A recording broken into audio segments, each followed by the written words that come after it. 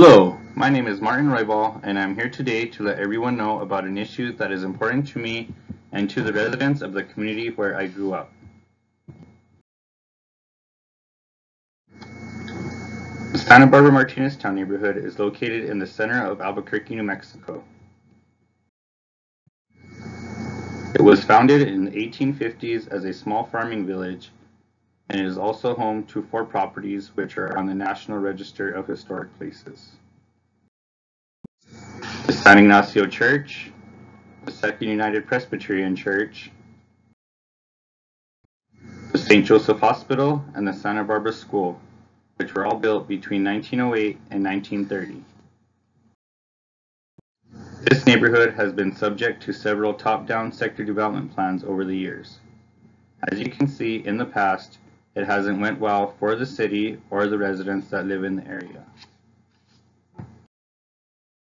This has led to the decline of the neighborhood and to the loss of government money that was supposed to be used to redevelop this community.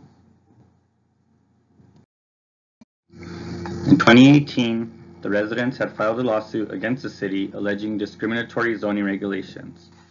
In the past, scenarios like this have led to the gentrification of certain areas.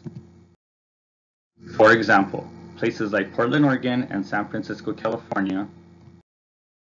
Locally, there are places like Nob Hill and the Sawmill District that have been redeveloped without much care about what happens to the older, low-income residents. The residents of this neighborhood need to be aware. If they are not careful in the decisions that they make in the near future, gentrification can become an issue. New development can cause property taxes and home prices to rise, making it unaffordable to those living on a fixed income. 2 recommendations that I have to help this community stop gentrification are: Number 1, more community organization. This can be the key to help stop the threat of gentrification. If the residents are able to come together and let the city know what they want to happen in this neighborhood, it can definitely make a difference. Number 2, building a community center. This can also be a solution. By expanding and protecting public areas, we can help connect neighbors to one another and help promote more community organization. The city planners and community members can come to some type of agreement on how to redevelop this area without creating gentrification. We can help to keep the culture and identity of this historic place from being forgotten and ensure that future generations can enjoy it for years to come like many others have in the past.